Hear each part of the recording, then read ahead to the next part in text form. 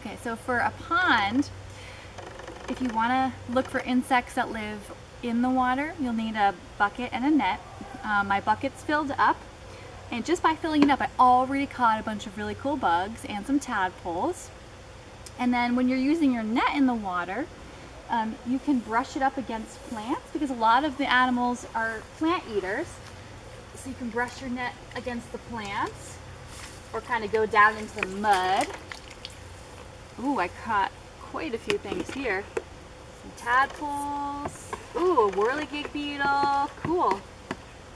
Wow, just one scoop in a pond, I probably have over 100 creatures. That's amazing. And there is a water strider hopping on top, which is really cool.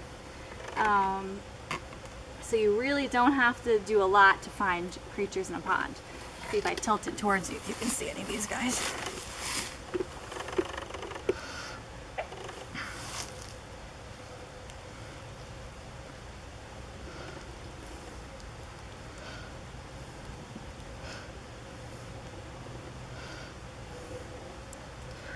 Okay, good.